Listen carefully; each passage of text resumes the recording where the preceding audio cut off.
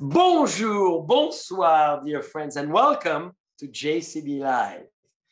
This is the end of July, and for this end of July, it's all about sensory, it's all about emotion, it's all about vibration, it's all about the smell you discover this summer all around the world, wherever you are, Asia, Europe, Africa, South America, the United States, Canada, you smell.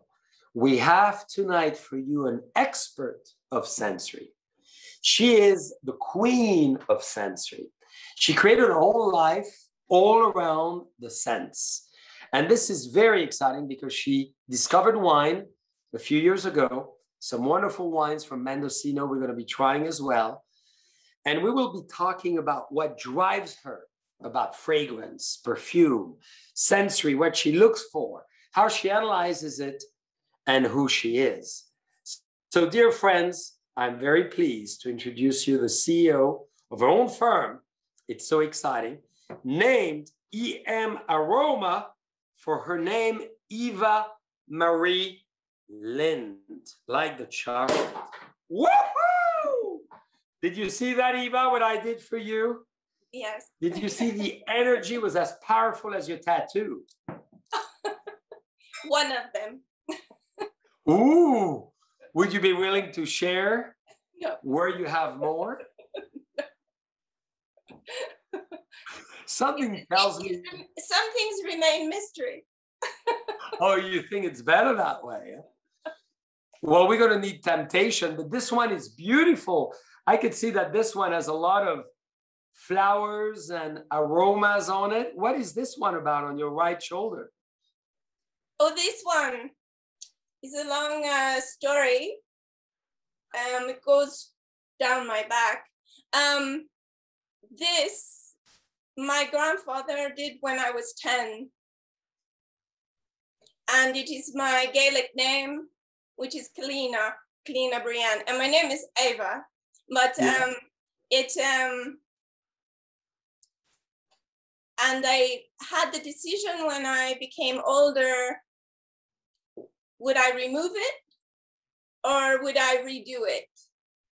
And my tattoo artist, Matthew, he decided we would redo it because there is a Celtic superstition that is, if you tattoo a child before they come to puberty, they are protected by this ink. And if it does not change color, then it means they're only half worldly. They're only half here. They're actually residing in another realm, and that realm is protecting them. This was my grandfather. He was very very spiritual. This is so cool. Thank you so much. I had no idea that ink possibly as a tattoo protects you. So thank you. It's actually, the book, The Mists of Avalon. Yeah. I read in my 30s. And inside they talk on it. It was the first time I ever found reference where it's called blue woad. And it's a herb. And that herb makes the ink. And it's actually true. It wasn't just a story.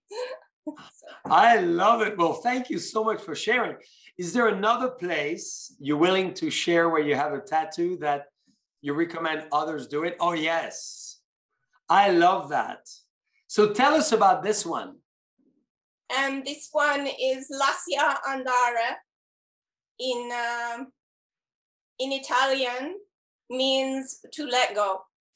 Oh. To let it go, to be in the moment, in the presence of knowing that there's more waiting, and to not be attached to the emotions of the moment. And it's the iris, which is one of the plants I was studying deeply between France and Italy. And it came at a time when I was doing a project in Italy to the orris root. Wow, you're going to tell us about the iris because, I send you some of the perfume we make. Yes. With Olivia Jacobetti. And as you know, number 13, yes, iris is very present as one of the most refined, high profile and unique flower in fragrances. That's the one. So tell us about the iris. Well, for me, in perfumery, it's one of the most mysterious, one of the most difficult to get qualities, one of the most difficult to blend, to really allow it to have performance inside a perfume.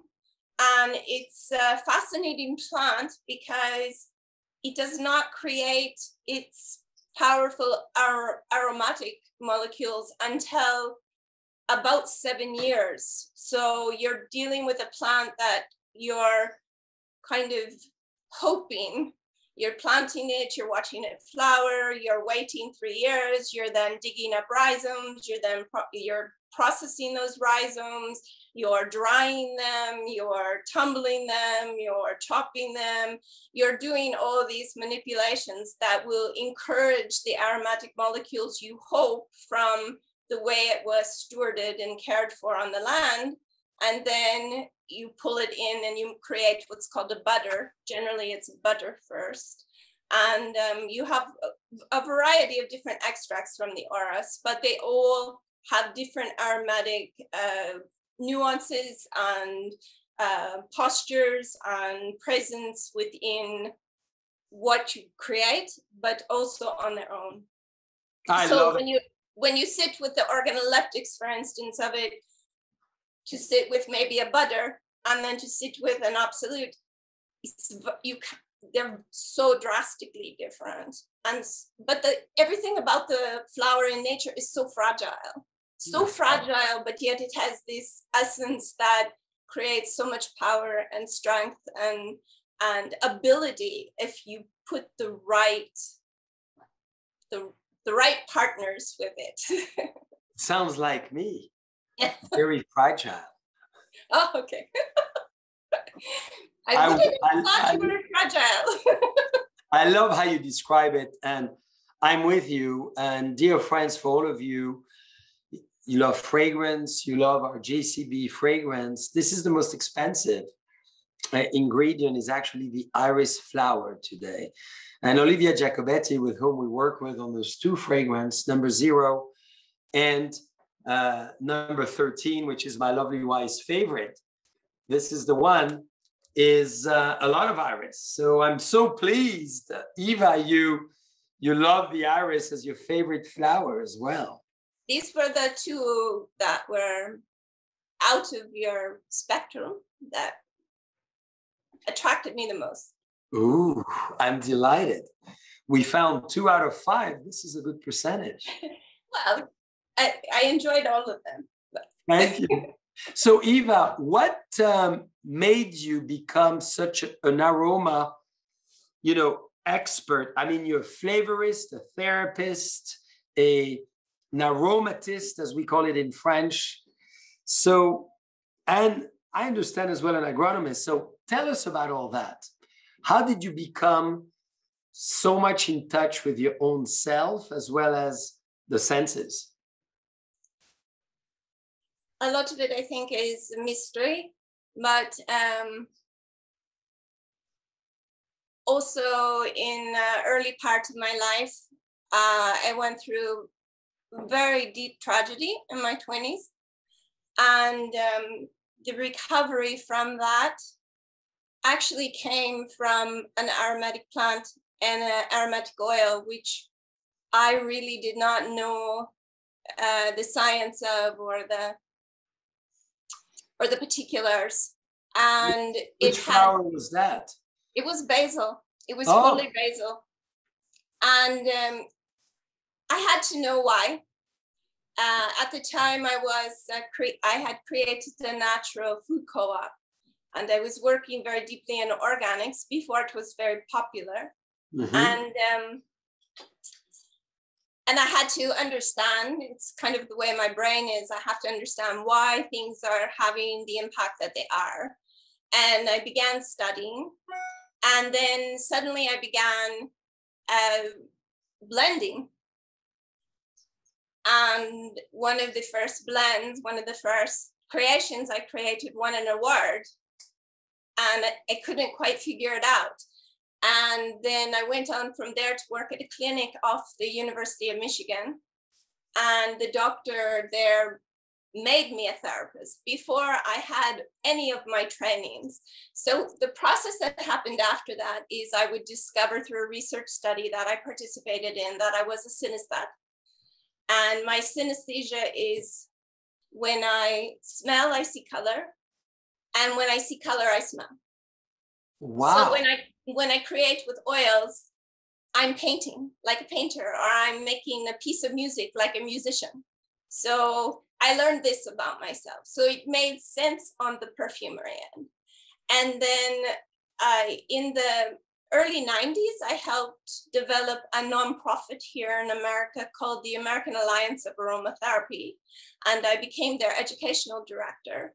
And through them, I met a group of French doctors, and they were so impressed by my knowledge and ability to sit and talk about chemistry and about sensory perception, and not just the external senses. I studied also very deeply the internal senses because Steiner and Waldorf training was my background. And yes, love it. And so then they gave me scholarship to the last existing medical college in Paris. Wow. And sponsored me for a year. And I went in and I trained in pharmacy, in hospital, in south of France, on GC, MS, like really understanding all the technicalities that I already intuitively had sort of felt I knew.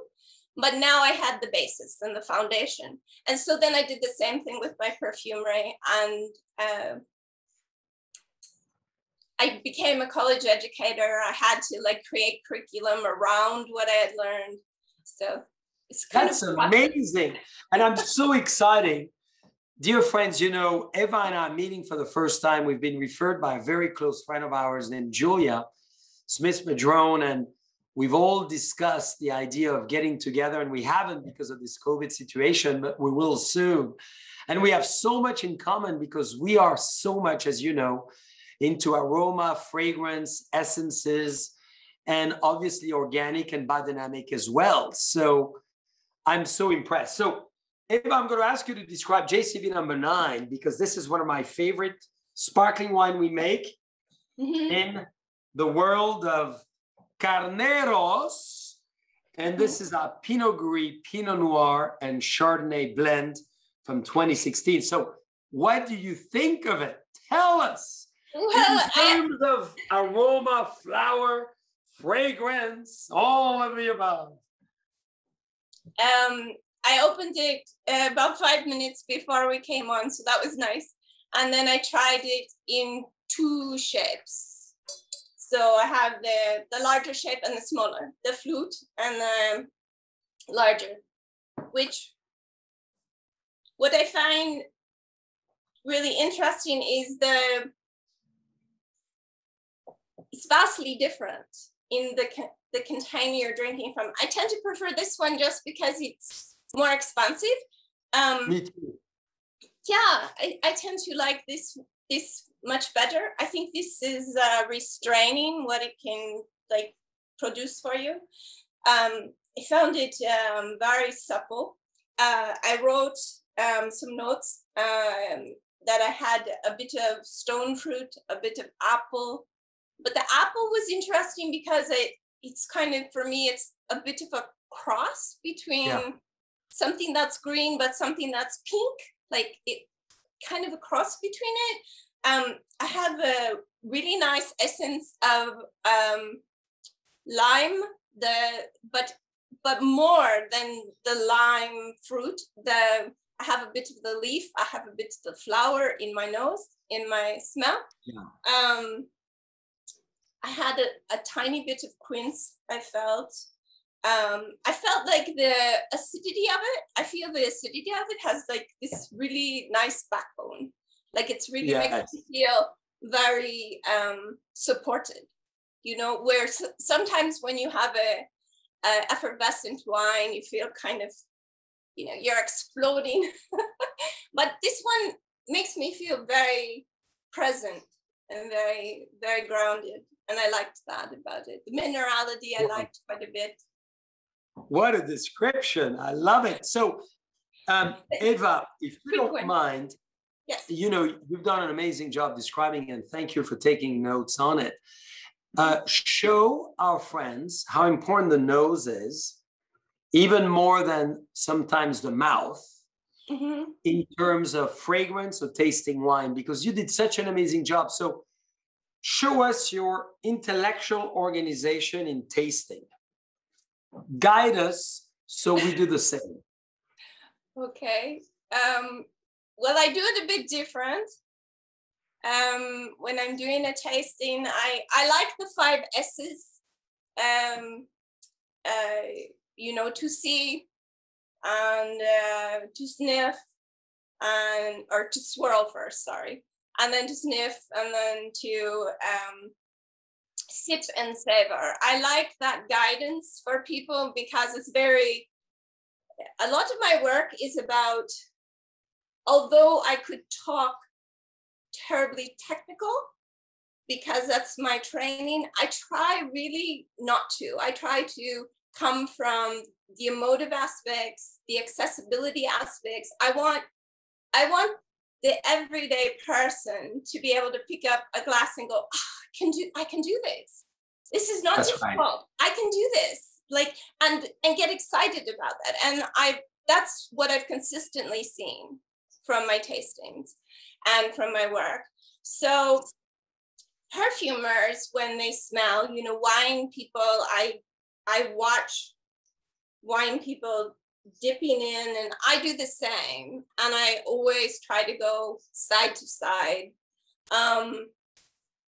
But for me, it's really not that way. So usually I prep myself. I do, as I would do in yoga, I do like a pranayama breath so that I'm preparing. So I'm breathing in. You're clearing. I'm breathing out. Yeah, I'm doing it with you. And I'm breathing out. So I do that usually twice. And what happens when you're doing that breath, it's not just that you're clearing your nose or your palate. You're creating a climate inside between the heart, the lungs, the respiratory, and also the sacral. You know, that's right. How grounded you are. I'm doing it as we speak. The sacral, I just did it. Dylan is doing it. Jen is doing it. We're doing it in the new yoga studio you just created right now. I was trying to think. I just read this wonderful piece of research. Jonathan Mueller. Jonathan Mueller just wrote this wonderful, he's a neuropsychiatrist. And so much of my work around oils, although I could sit and talk therapeutically, because I was trained in 220 oils, and I was trained internally, externally, pessary, suppository, the whole medical range. But for me, just like drinking wine and the division between technicality and emotion, I really deal with the emotion. And he made this wonderful statement that stuck with me so strongly, in that when we are smelling, when we are creating this relationship with our senses, we are actually creating an internal intimacy with ourselves, not with others, not with the world, but with ourselves. And I thought, I haven't really thought on that for a long period of time. Like, how often do we really express intimacy to ourselves? And so the processes by which I smell and I taste all of a sudden became so clear to me, because that's exactly what they do. You're creating, just like you're doing alternate breath, you're creating this persona and this climate for yourself of intimacy. You're going into yourself and becoming one with yourself. So another thing in perfumery, when we do, I have one of your strips. So, you know, if we've done a perfume strip, we spray the perfume. a lot of the breath is about creating currents of air. And what you find is if you do this with your glass as well, so once you swirl. I'm doing it with you. And I you love smell, to be a student. so take a sniff first, but then. Oh, a very different feel. Do a waft with your other hand. It's Yeah. like, but you see how this all of a sudden went for me, it was like very crisp at the top, Yeah. and kind of the stone fruit and the pear, but then all of a sudden pear just gets very big for me. It's like when the tree is blooming, you know. Totally. It's not when you're picking the fruit or eating the fruit, it's when it's blooming. So it almost does create a bloom. So we practice that. And then the other thing we practice, which is very powerful, is what we call, so you have orthonasal. So you breathe in, that's your orthonasal, your olfactory. All of you. But then there's retronasal. So retronasal takes just a little bit more. They use it very often in beer and coffee even, but they don't really in wine. And I thought, why? Why not? Why not in wine? So retronasal is basically you're doing your swirl, you're doing your sniff, but then what you're doing when you're getting ready to sip is you're closing your nose. You're going to be closing your nose. Then you're going to sip, and you're going to fill your mouth with the juice as you normally would. When you swallow, you're going to breathe out and unplug your nose at the same time. So let's do it together. I'm doing it with your wine.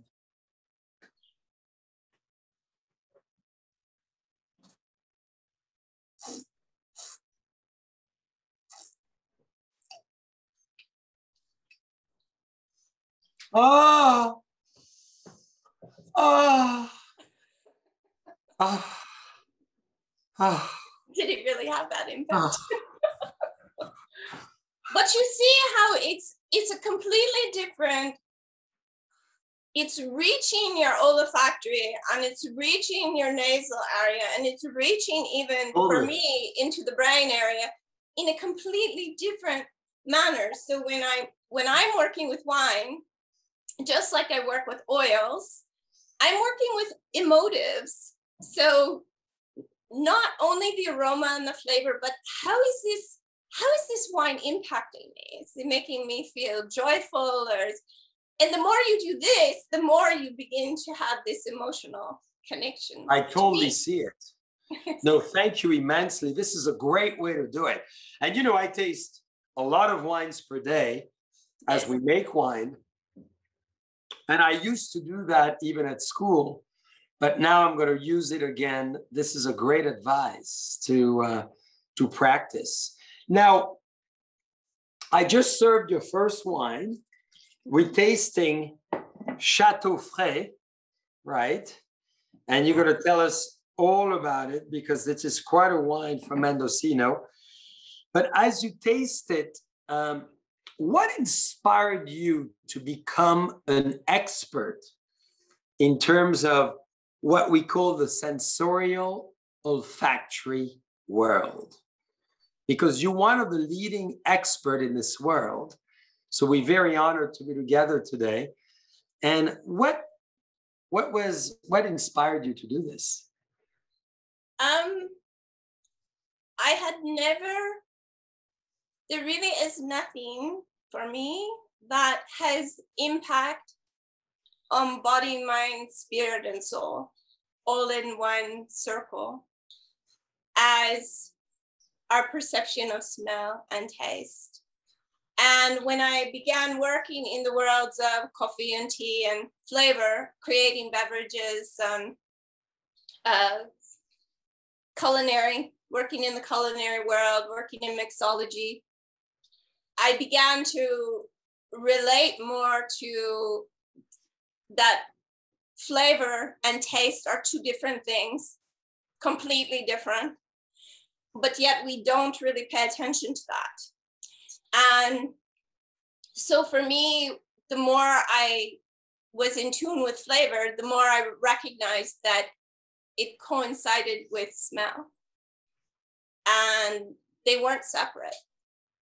And to me, I feel it's a #1 key to wellness, and that is a passion and a drive, is to be healthier inside this world, inside of ourselves, and if we can also advance that between wearing a perfume, drinking a wine, how marvelous, because these are usually considered an external activity. Why isn't it an internal activity? Why isn't it a daily activity? And I think living in Italy and France, especially my relationship to wine became more like food and medicine.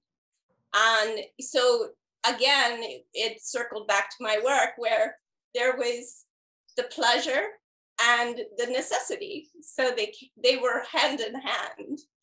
So I love that, the pleasure and the necessity. This is very, very well said.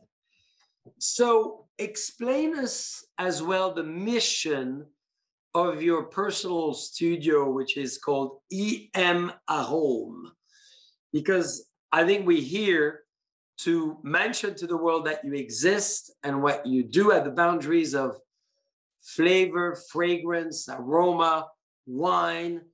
It's really spectacular. So as we're having a toast with your wine, Chateau Frey. Chateau Frey, Pinot Gris. Beautiful wine. Ooh. Thank you. I'm clearing. I'm going to hold my nose.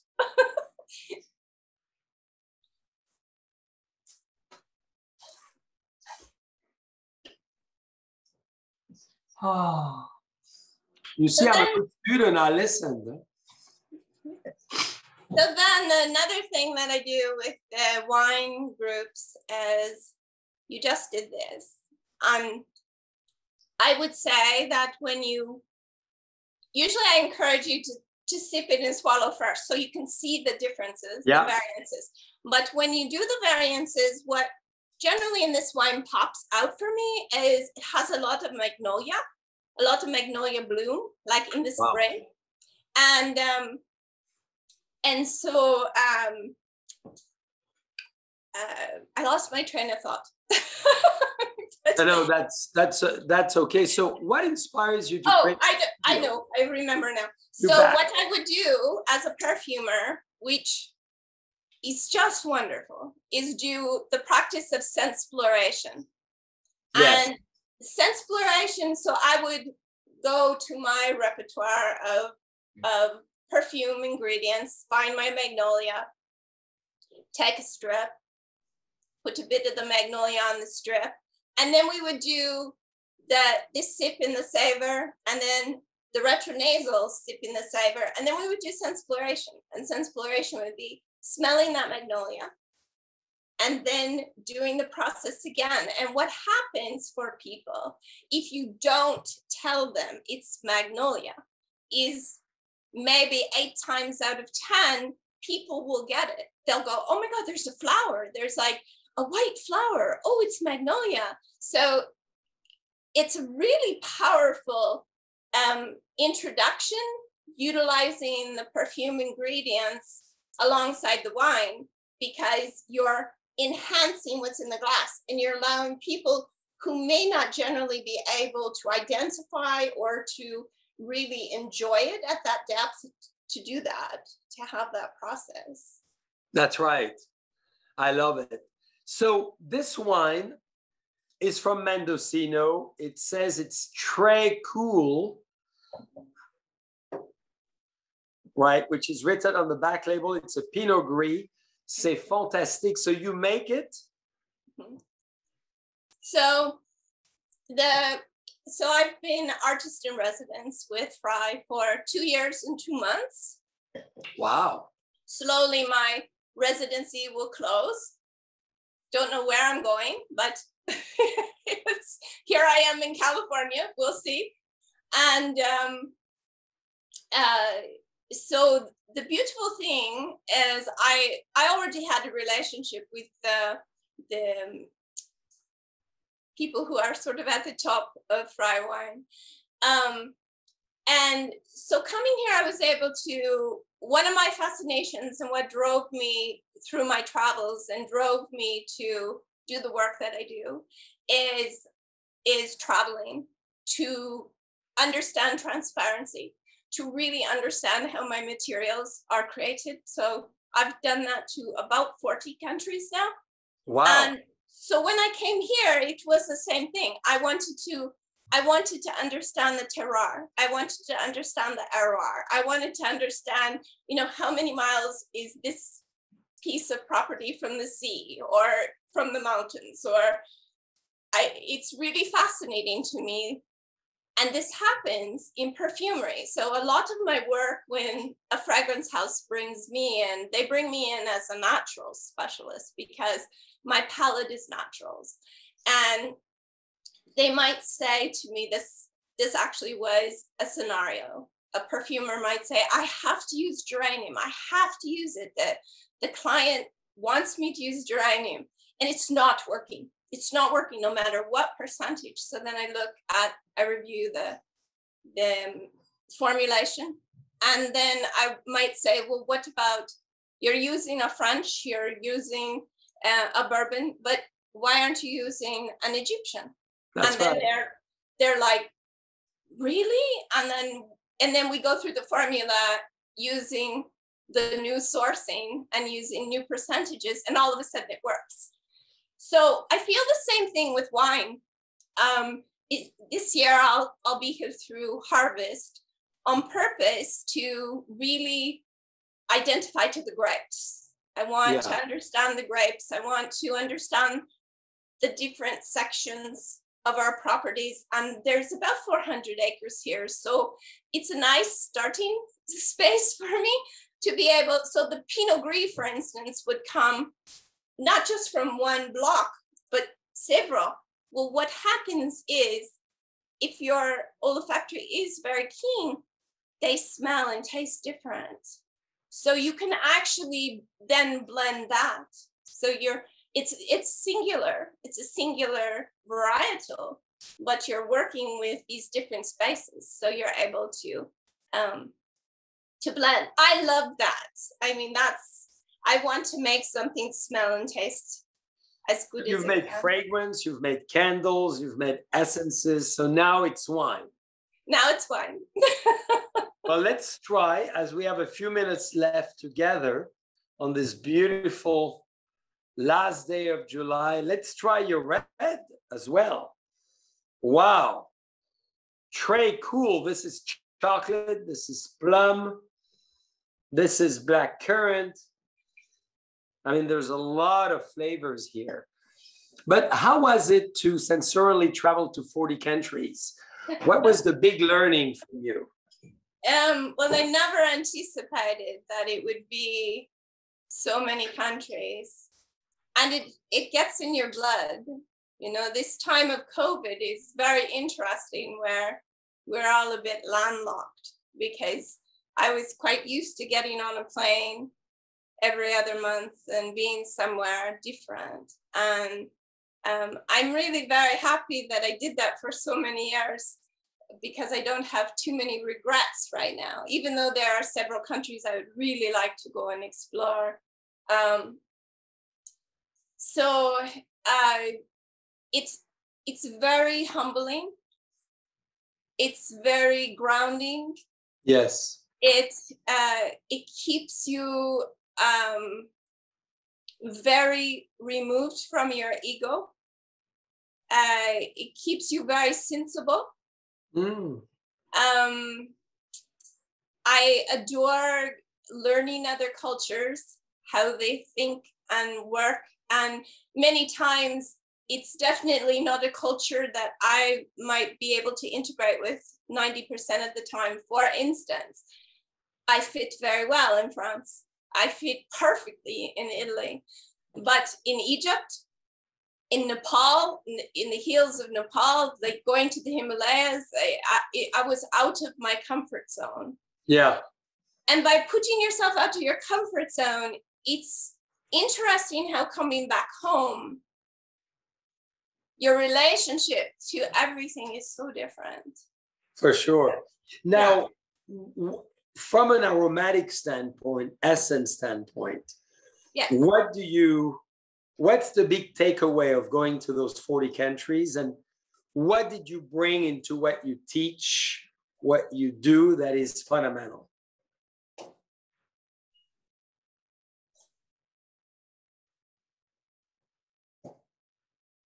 It's an interesting question. I think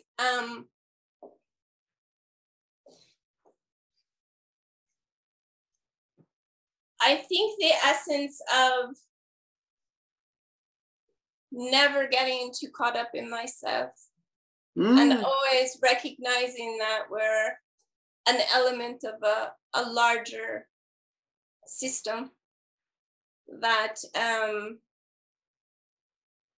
it was easy for me to become a minimalist. It was easy for me to, things that many people would struggle with became very easy for me because I became more significant to the whole and less significant to the moment and the space at hand, if that makes sense. Yeah, for sure it makes sense. Yeah. Well said. Wow. So a humbling experience in many ways. Very, very much. And just recognizing how large the world is, how,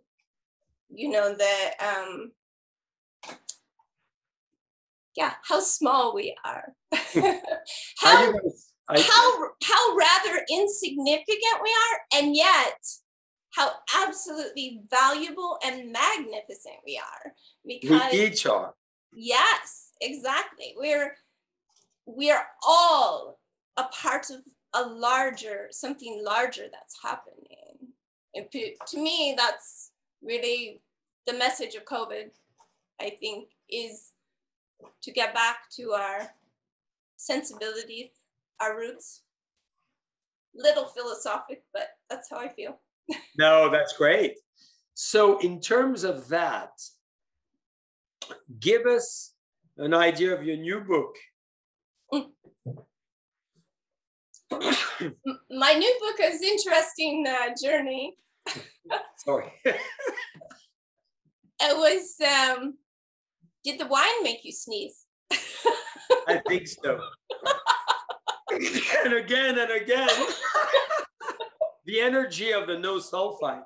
Yes, exactly. It's all the earth. That's it. It's all the earth and the ice. Yeah, lots of hay. I love it. I'm seizing of excitement. What was your question again, please? About your new book. The new book. So the new book is very fascinating. I don't even know to share this, but I'm a terribly honest person. And they usually say, what you see is what you get. It's usually true.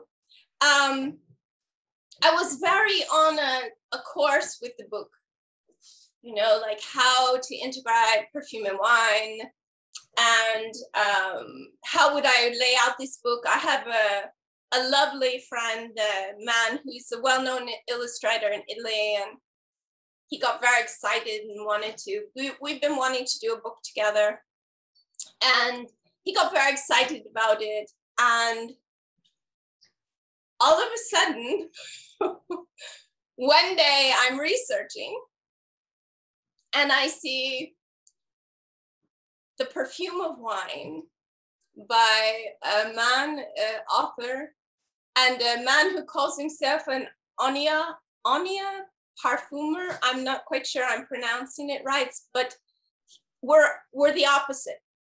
My background is perfume to wine. His is wine to perfume. So his father was a vintner, and he works in the world of wine, and he's already crossing the worlds of perfume and wine. we actually connected recently and have talked a little bit.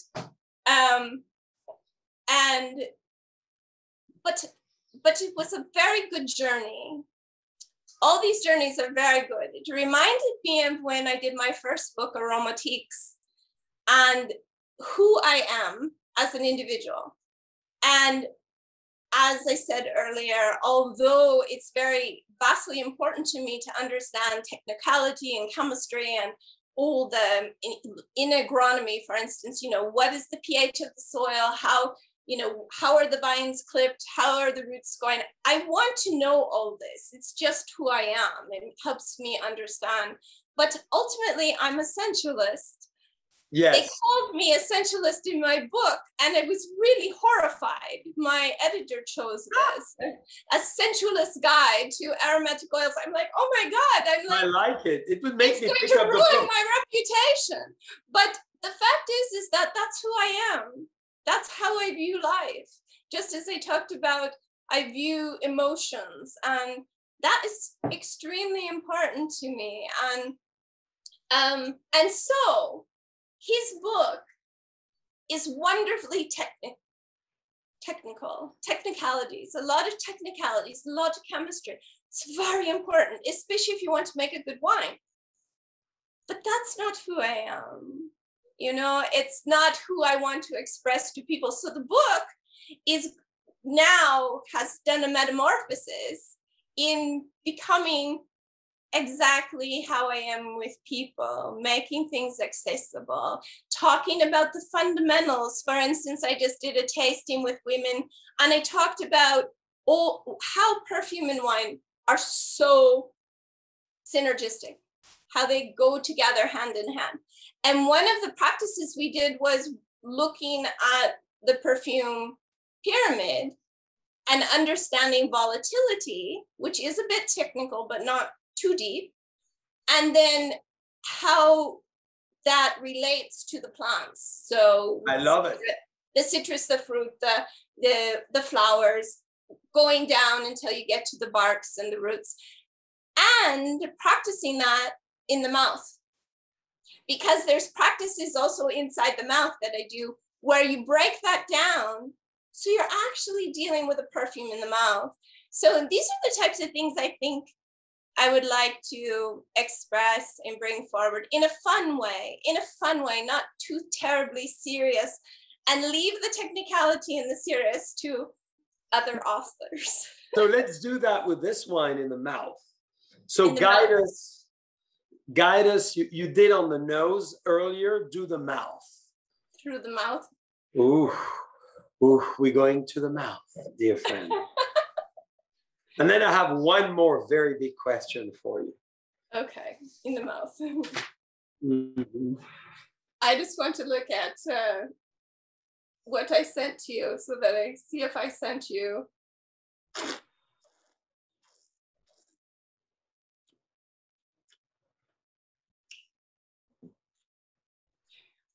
What's really beautiful about this wine, this blending, which is a Bordeaux style, but is that many of the notes that hit the nose hit the mouth. And so, for instance, this is just a for instance in it.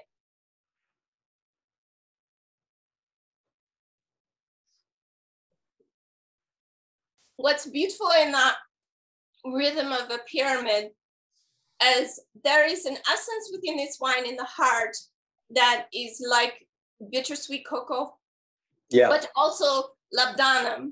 And if you know labdanum in perfume, I'm sure you do, which is the cistus. So many types of extractions of it, but they're organoleptically, when you break it down, it can break down from this kind of green, resiny, a very piercing, pronounced top to this. That's right. This beautiful sort of dry, earthy, woody essence, almost like, walking through a forest. And what happens with this one for me is on the nose, we'll just take that one ingredient, that labdanum pops out as its presence. but in the mouth, it breaks to all those different variables and then plays off, for me, plays off of the other variables. Another note in this, there is a lot of the violet on the edges, but in the mouth, the violet really expresses, and generally in sort of the center of the tongue. So that's what I really love about this wine. Yeah, I'm with you, and you're helping me to find the violet, which is great. Tip of tongue. And I love that strong presence of chocolate and plum together. That is so seductive, as you are. Oh, thank you. Grazie. Prego, prego. So now, a big question, Eva. Oh dear. I'm going to hold you for 2 more minutes because I know a lot of our friends want to do dinner, and we've learned so much about aroma, essence, wine tasting, and all of that. What is your dream? Besides meeting a Frenchman and being happy forever again.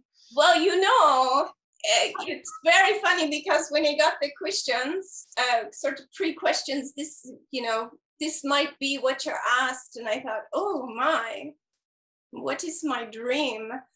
And honestly, as personal as it is, I am single in the world. I have been single for some time. And so everybody in the chat, chime in. Dylan is already raising his both hands. You have a date in Napa Valley.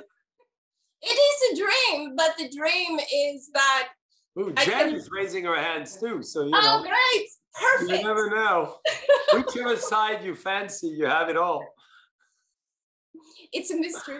But you know, it's not just in meeting someone. It's in meeting that individual that doesn't want to change you, can accept all the frailties. It's very rare in life, you know. You think that individual exists, or is it an insect or a snake or a bird or reincarnation of a soul?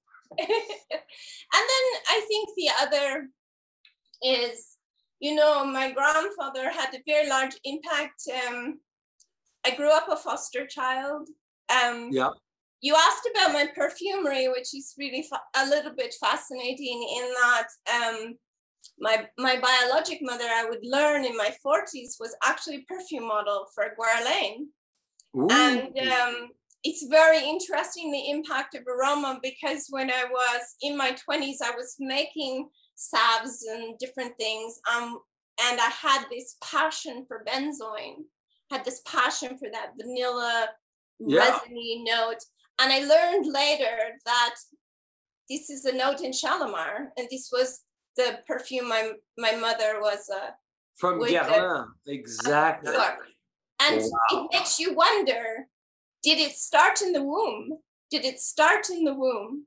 For sure.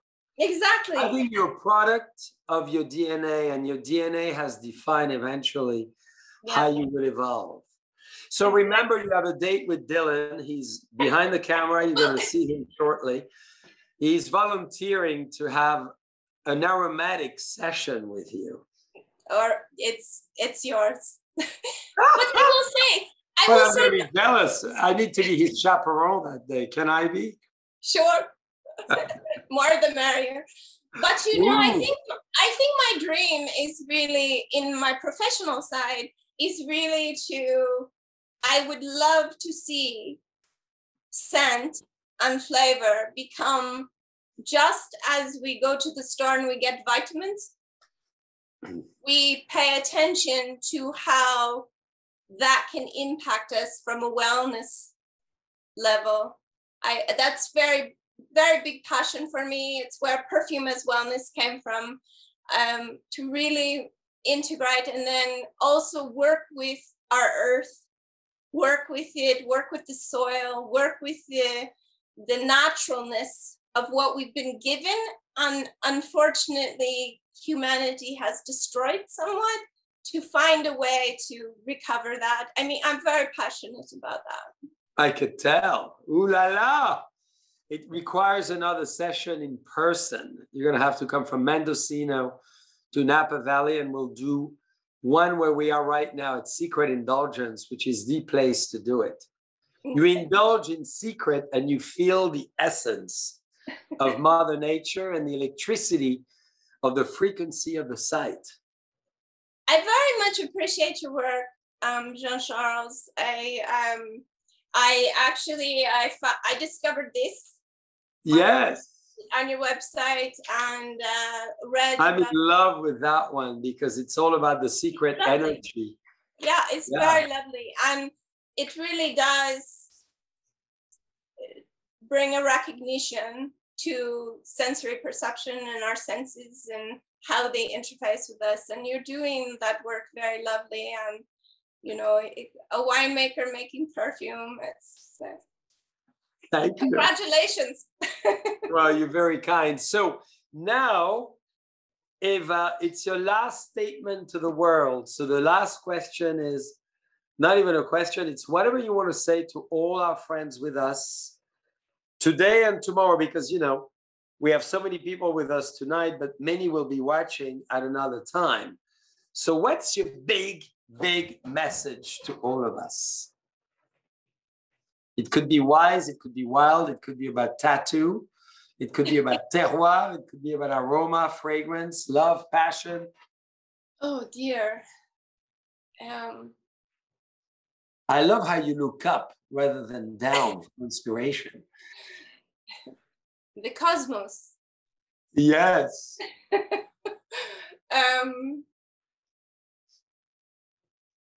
To be my message. I'll leave this interview and I'll have all types of brilliance on the tip of my tongue. I don't know, just to be present. I think to understand how large we are singularly in ourselves. Yes. In the aspect of the ability for us to enjoy, the ability for us to make a difference. One of my projects last year was with Jane Goodall, and I worked on a project and products with her and IFF LMR, and it was such a joy to have her as a client, so to speak, because she really brought me back to the essence of myself. Yes. And I think especially in these times that were have been very difficult for many, not so much for myself in some respects because of my background and my history and the way I grew up, I integrated, I was okay, I was still doing my artistic endeavors, and being solitary has been a part of my journey. But I think, you know, coming back to our essence, you know, and understanding just how large that is and how much that we can obtain from that on a day-to-day basis. It really fuels you, you know, for the project. Absolutely. So maybe that. Well, beautifully said, Eva. And congratulations and thank you so much for sharing that level, prego mille, that those words of wisdom. You know, it's very exciting. You're the first, really, you know, as you say in your bio, designer, perfumer, flavorist, therapist, and agronomist, sensory sommelier, concept formulator, artist. I love it. So you are all what I love. And at the end of this month of July, I want to wish you an amazing summer. I hope we get to see each other soon in Napa Valley. Come and visit. And dear friends, for the bachelors out there, go in the chat. Dylan is number 1, Jen is number 2, but then thereafter, everything can happen. So see you soon. Yes. And thank you so much. It was very exciting. I'm very honored. Thank you. Ciao. Ciao, ciao. Ciao, ciao.